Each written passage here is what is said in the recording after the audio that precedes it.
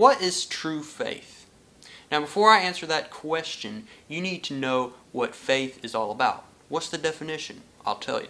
Alright, Hebrews chapter 11 verse 1 says, "Now faith is being sure of what we hope for and certain of what we do not see."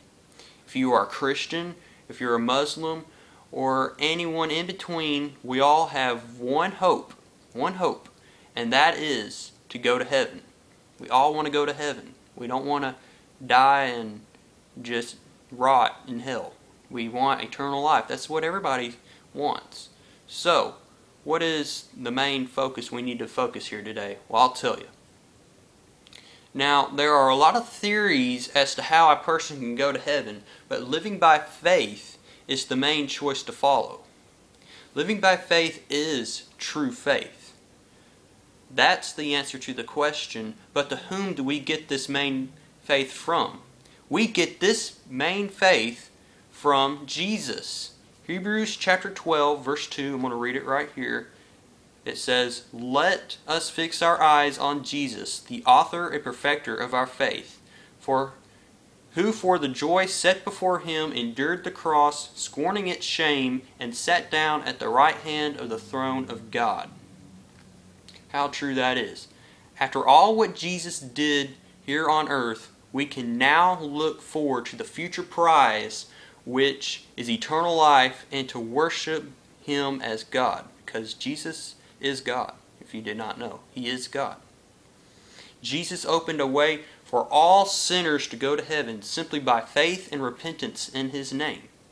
You can get saved right now, my friend. Anybody can get saved.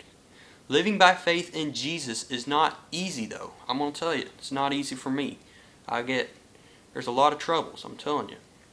You're going to be ridiculed. You're going to be hated by many. I mean, you turn on the TV and there's missionaries over in Africa, and they're probably being chased by a bunch of people and all this other stuff. And then here in America, where I live, they just make fun of Christians all the time.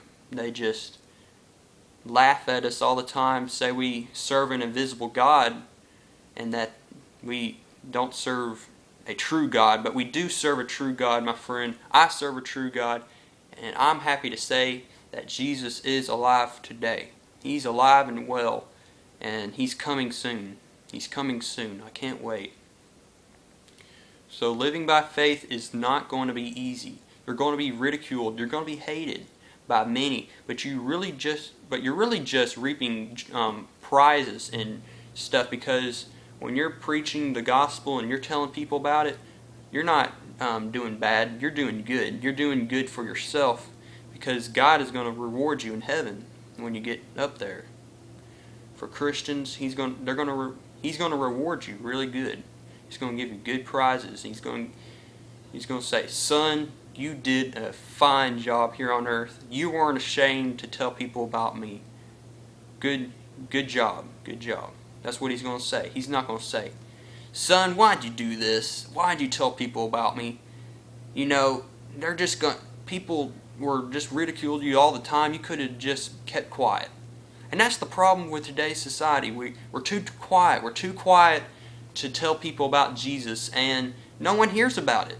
We got to tell people about Jesus. Show the light, like I said in my other video. So, the key is to not give up. We don't need to give up, Christians. Christians, don't give up. Tell people about Jesus. Keep doing it. Even if people laugh at you, even if they point their little finger at you, keep doing what you're doing. Keep telling people the message. And our job is not to save people. We cannot save people from hell. Only God can save us from hell. Only God. So our only time is to plant the seed. We need to plant the seed. Then the seed will either sprout and grow good, or it will not sprout and produce any fruit at all. So keep running the good race to freedom. Freedom is just around the corner, and that is heaven in eternal life. Eternal life, that's our ultimate prize. It's just like hiking a mountain or running a marathon, you know. It's a hard trip up the mountain. You got to really work hard your way, and once you get to the top, you finally feel satisfactory. You made it, you did it, good job. And that's how it is in a race as well. That's how it is in a race. You go and you do your best, and at the end of the race, you know, at the end of the race, you get this satisfactory that you did it. You did it, and you got the prize. Now, when you're running a marathon, you know, only one person wins the prize, and I just want to read right here in 1 Corinthians chapter 9, verses 24 through 25. It says, "Do you not know that in a race all the runners run, but only one gets the prize? Run in such a way as to get the prize. Everyone who competes in the games goes into strict training. They do it to get a crown that will not last, but we do it to get a crown that will last forever." You see, everybody wins when we are running for Jesus. When we are telling people about Jesus, the people who are doing that, you see, everybody wins. Everybody gets the first prize, the gold trophy. And that is the crown of life in heaven. Everybody gets that. When we are telling people about Jesus, we're living by faith in Jesus. That is true faith, my friends. So keep doing what you're doing, Christian, my friend, my Christian friend, if you're watching this right now. And if you haven't started telling people about Jesus, and you haven't started living your faith in Jesus, I encourage you right now to live for Jesus, to tell people about Jesus.